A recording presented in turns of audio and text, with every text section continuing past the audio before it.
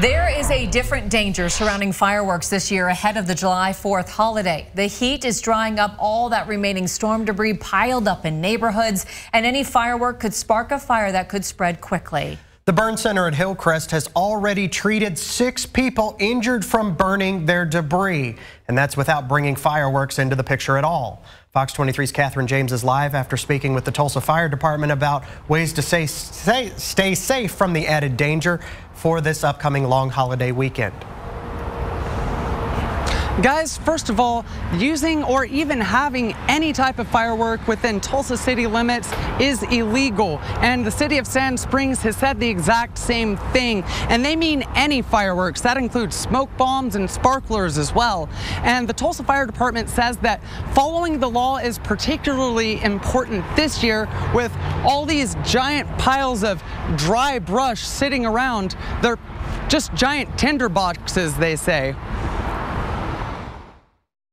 Whether it's a professional fireworks show or setting them off at home, people love fireworks on the 4th of July, and the Tulsa Fire Department wants to make sure everyone stays safe while enjoying their favorite part of the holiday. As we move into the holiday weekend, we're aware that people want to have a good time. Andy Little with TFD says every year firefighters respond to multiple firework fires and injuries, even though fireworks are illegal to use or have in Tulsa city limits. Last year, the burn unit saw 27 people that sustained injuries from fireworks. Little says even seemingly innocent fireworks like sparklers are illegal and can be dangerous. Those actually burn upwards of 1,700 degrees and can easily cause burns. Little says recent storms have increased the danger of fireworks this year and hopes that doesn't translate into more calls. We have so much dry vegetation. All that green waste from the storm has been sitting in this heat, drying out. So I want to show you exactly how dry some of this debris is.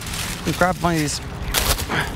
Little says a small brush fire in the city caused by fireworks could quickly become a major fire, destroying property and threatening lives. He says fireworks can safely be used in many places outside of the city if certain precautions are taken. It's important to have maybe a bucket of water around, a water hose, something like that where you could quickly extinguish flames. Most importantly, it's always to have adult supervision. Children should not have explosive devices to play with as a toy, and these adults need to be sober and they need to be attentive. Now, coming up at 10, we'll hear from the director of the Alexander Burn Center at Hillcrest Medical Center about some of the injuries that come from fireworks and some ways to treat them. Reporting live in Tulsa, covering news that matters, Catherine James, Fox 23 News.